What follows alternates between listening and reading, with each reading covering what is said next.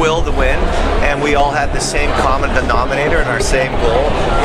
And basically what happened at the end of the day, we all wanted to do it for each other.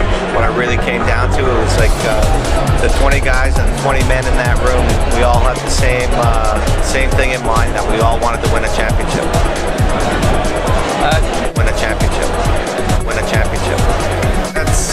That kind of, you go from, you know, almost 11, 12 years playing with the Edmonton Oilers and winning 5 Stanley Cups and getting a feel where the dressing room was exactly the way you wanted it. There was, we knew there was outside noise, but we knew how to handle it. And our dressing room was a sanctuary, and everyone was pulling on the same chain and the same rope at the same time. And then when I got traded to different clubs, some clubs were more, no one had the same goal, so it was tough to get everybody on board, especially here in Toronto, because a lot of them had their own agenda and their own game plan, and they were looking out for themselves more so for what's more important for the team.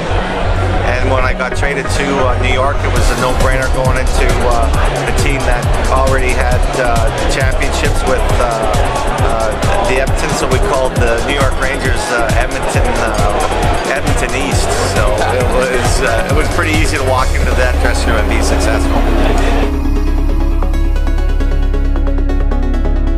Will to win,